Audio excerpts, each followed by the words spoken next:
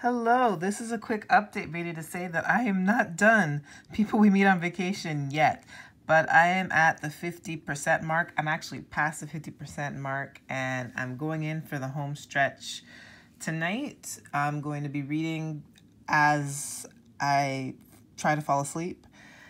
So I expect that by tomorrow or Friday, I will have a review up on my channel on my thoughts on People We Meet on Vacation. And then I think I might pivot in a different direction and actually might read Ace of Spades, which is like a young adult thriller that I've been meaning to pick up. Actually, I might actually finish Tokyo Ever After.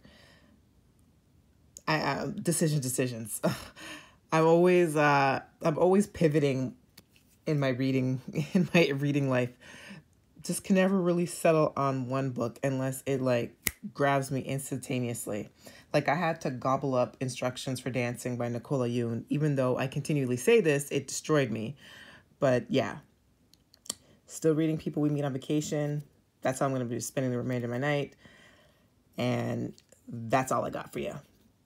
I got distracted though because there was a suggested video on YouTube that was really thought-provoking that really touched on pretty privilege, and I was just so enamored with it, and I just got on this like YouTube watching spree, and I looked up and it's like 2 hours after the fact. So yeah, that's my night.